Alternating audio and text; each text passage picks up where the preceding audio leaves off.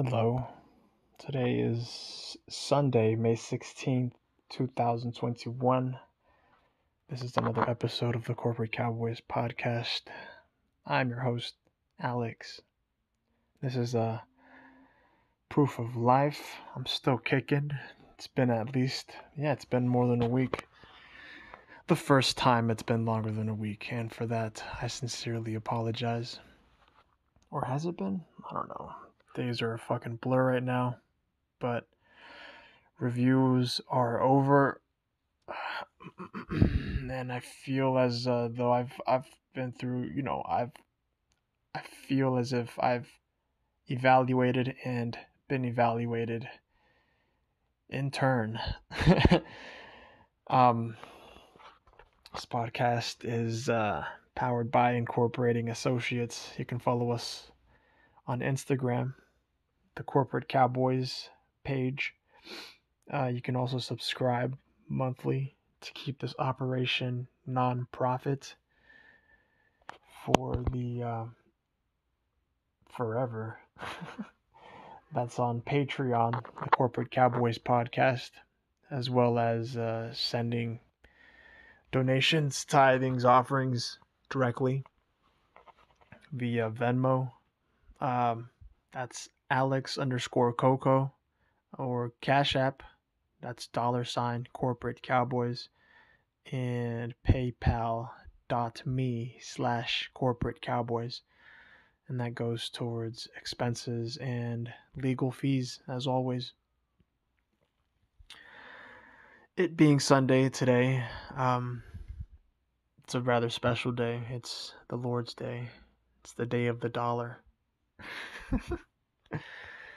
And by now, you might have, by now, not by now, because I don't think I've been that deep, but if you have read the title to this episode and understand what the day of the dollar means, you'll know that money, cash, currency, it's a forever item. It's a forever item, and what it's backed by isn't really anything precious. It's just trust. TRUST. It's trust. That's why it's printed on every dollar, every coin.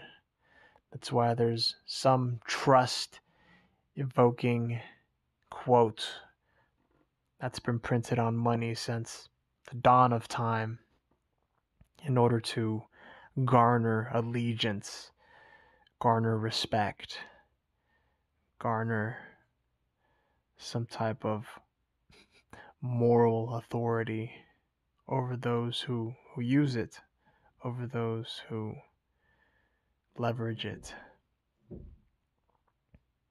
and not for those who hoard it. So you can have billions of dollars, you could have trillions of dollars, you could have all the money in the fucking world,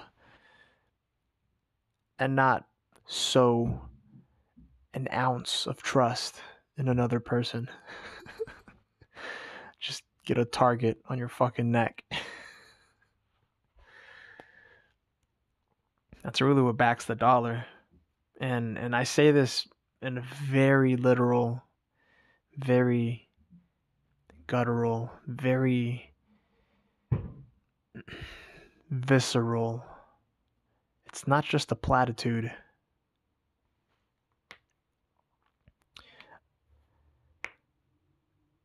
I've seen folks, I've heard and I've seen folks disappear for, X amount of money. But what is it that causes one person to eliminate another for money? Yeah, you might say it's desperation. You might say it's hunger. You might say it's evil. But if we're really talking about the exchange of currency, even if this social credit does happen to take over, you don't think folks can sow trust in another to look the other way and not even charge? There's going to be credit outside of the social credit. Social credit, adding a qualifier to credit is the most hold on. Is it regressive? No. Is it retarded? No. Adding the word social in front of credit is like adding the word social in front of justice. Bro, I fucked myself up with that one. Because it's true. Because it's true. I've seen motherfuckers disappear for a handshake.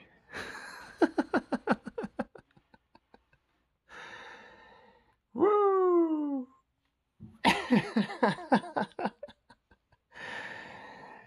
I've seen motherfuckers disappear for a favor.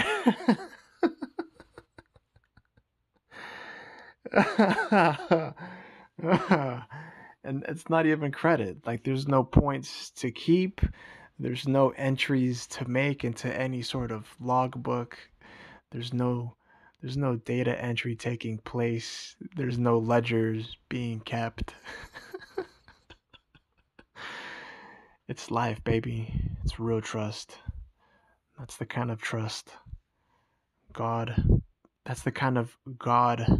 Hold on. That's how godly trust is.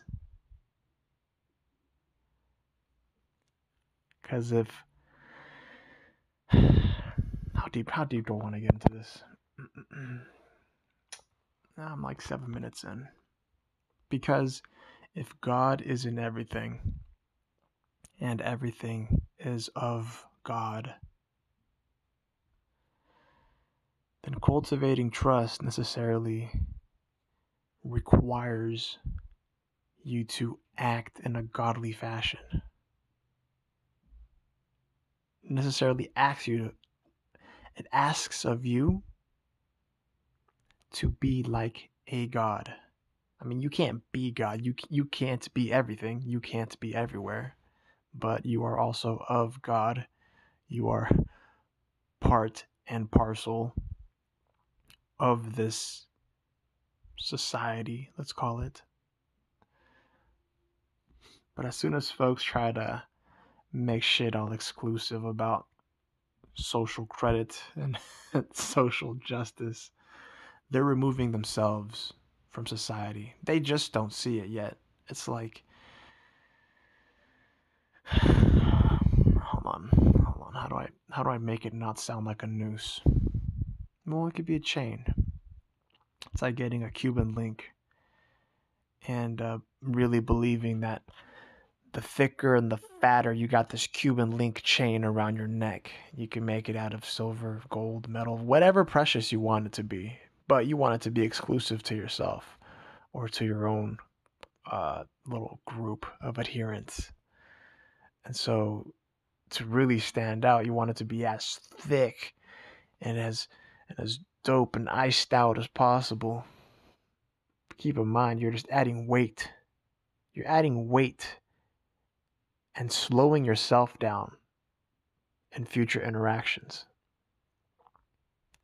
And you're not entitled to any more deference, to any more authority, to any more control. You're just a motherfucker with a chain around their neck, weighed down, moving slower. You might be talking more, talking louder, but if you're not providing value even through those words, your reduced speed and your retarded brain make you a fucking target. I mean, that's fucking life. You can trust that. You can trust that.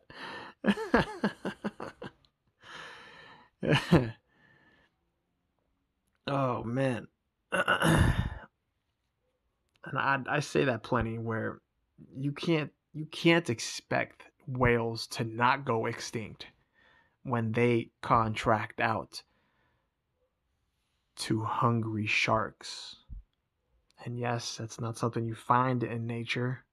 It's not something you find in nature. Whales contracting with sharks, but in reality, humans, some are more let's say grotesquely fat. They've been they've reached a position in their life where they've managed to feed themselves well, so they're fat like a fucking land whale. They move slower. Their thinking, their judgment might be clouded.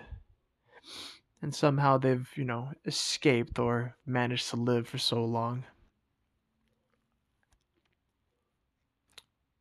Maybe being insulated by pussy motherfuckers who who are afraid to step up, a bunch of fucking yes men who are afraid to knock the crown off. But sharks can see through that. Corporate sharks can, of course, see through. Corporate cowboys could see through that as well, actually. If what we're talking about is a hierarchy and where trust lies, trust shouldn't only be going one way. Trust should be going both ways. And a lot of those yes men don't even trust the motherfucker at the top. They just do what they say because they're tied to them for a fucking paycheck or for their mode of living, because they provide a standard of living for them through their check, through their paycheck. So yeah, they might be money motivated, but there's no trust there. To me, those are targets also. And it's now for these motherfuckers at the top, for them only, it is impossible to cultivate enough trust to sufficiently insulate yourself from the real world, because they operate on a social credit system. watch how I'm gonna fuck this up. Watch how I'm gonna fucking tear it down. Watch how I'm going to fucking tear this down. My bad. I'm working on my pronunciation and all. This is a social project after all. So these motherfuckers at the top, operating within a social credit system, for them, because in their little world they are at the top, they can tell that they understand that they must trust the people below them, and so they'll provide them with a sufficient enough standard of living to keep them around, but just under their thumb enough to keep them from questioning their position. So in that sense, sure, they're smart, but they're only doing so to get away with not having to reinvest, not having to develop additional, how do I call it? Not having to develop the infrastructure. I think that's it. Letting others do the work. Relying on government. Damn. That's weird how that came full circle, and the ones at the top are actually the socialist pussies relying on the government, and not the ones at the bottom who are dependent on welfare. Anyways, continuing. So these motherfuckers at the top, if they could cultivate trust, then they wouldn't necessarily be godly in a sense. But folks only look up to fools at the top, the richest motherfuckers on the earth, and I don't have to name them. By this point, if you don't know who the richest motherfuckers on earth are, they're publicized so often. They're shooting cars into space, getting divorced, losing half of their fucking estate to their wives or whatever the fuck. And it could all be a marital strategy, as far as I know. Maybe they're still linking up on the side and just on paper not married anymore, but they could likely still be business partners. I haven't dug that deep into it, and honestly, I do not give a fuck. But if they could develop that trust with others, with everyone, I don't believe they would be the richest people on paper. I don't believe they'd be sitting on billions and billions. But they would be the richest people in society. They would be treated in a godly fashion.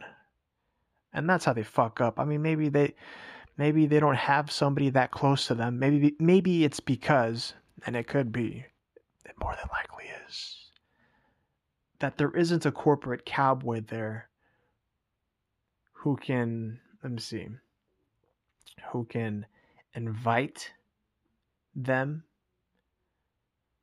to, hold on, who can invite them to, hold on, this is an exercise. There isn't a corporate cowboy available in their immediate circle to invite them to grow, to invite them to grow in a, hold on, I'm trying to think of the word. I want to say professionally, but to me, business is everything. Business is life. Business is always personal. Business is war. But it could just be that there isn't a corporate cowboy in their camp. Someone who's willing to step up and shoot an initiative, launch an initiative that will engender the kind of trust that I believe is commensurate, ought to be commensurate or proportionate to the amount of, I guess, social credit billions and billions of dollars could buy you. And it's not that hard when you think about it. It really isn't. But I hear motherfuckers working at Amazon are still on Medicare. I hear motherfuckers working at Walmart are still on, state-sponsored healthcare. I hear a lot of them still have to file for Section 8. Living in the jacks, living in the PJacks and the projects, living in the ghettos, can't move up, and still are lifers. I get it if you're like 50, 60, 70 and you don't have any prospects, or like you're on your way out but you're fucking bored and want to be a greeter at Walmart or a scanner, and you still have the mental capacity, the dexterity, the mental elasticity to keep up. Because there are some folks who really should not be working, like who are just not mentally, physically capable to be working. And I mean, these are aged and disabled folk. Then I get it. That's nice because they are still doing, they still feel like they're contributing to their community, and yeah, they're earning a living, even if they are receiving some form of retirement monies, some form of retirement entitlement. Keep in mind that a lot of these are just ramblings. These are distilled from conversations I have throughout the week.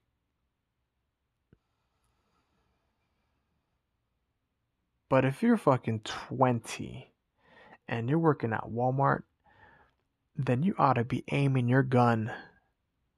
Sorry. Then you ought to be setting your sights on moving up, or moving up and out in a diagonal fashion. What do I mean by that? Alex, what do you mean by moving out diagonally? I don't mean like a lateral move, like you want to move to another Walmart. You could necessarily choose to move up, but the hierarchy that I've seen at Walmart tends to be that the turnover rate as you move higher and higher up the ladder, and this is true for arguably most every organization, every formal organization in society, is that the higher and higher you go up the corporate ladder, the turnover rate becomes exponentially smaller. And I mean exponentially smaller, because the higher you go up, the more perceived job security or living security, the more perceived living security. Is that what I said? The more perceived security exists. And so folks tend to lose steam in some aspects, tend to ease up off the gas pedal the higher they go up. They make it to maybe store manager, and like, you know what, this is pretty comfy right here. I'm making a decent living. I'm able to have one or two kids, and they become little bitches because the majority that I've seen become fucking bitches because they no longer are willing to take risks to improve the store that they're in, and more willing to accept getting fucked in the ass by corporate management, I mean. And so their store might suffer, and they're going to be less willing to speak out about it, less willing to even innovate on it. So take the shit that does roll downhill, polish it up, or freeze it, make a shit knife. Google that one, how to make a shit knife, a poop knife, and fucking shank their corporate manager in the neck with it and show them how to really use that shit that rolls downhill. Why would your corporate manager let shit roll downhill when they could use it moving up the corporate ladder as well? Maybe it's because your corporate manager is also in a position of stability, perceived stability. And I say perceived stability because it's entry level forever at every level. Entry level forever. But if your corporate manager is sitting in a position of perceived stability, they're going to do less and less, and they're also going to get henpecked more and more, and they're not getting fucked in the ass. They're getting fucking fisted like a sock puppet, and necessarily their orders to you are coming from their managers. They just become intermediate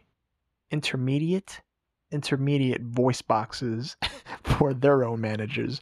So creative ideas become less and less prevalent the higher you go up, and then by the time you get to the tippy fucking top with the CEO, everybody, maybe one, maybe even two notches below them, that's how you get your yes men, your pussy motherfuckers who insulate the CEO, give him or her no bright ideas, give them no initiatives to act on, give them no reason to create and engender trust for the ranks below them. And so motherfuckers named Alex,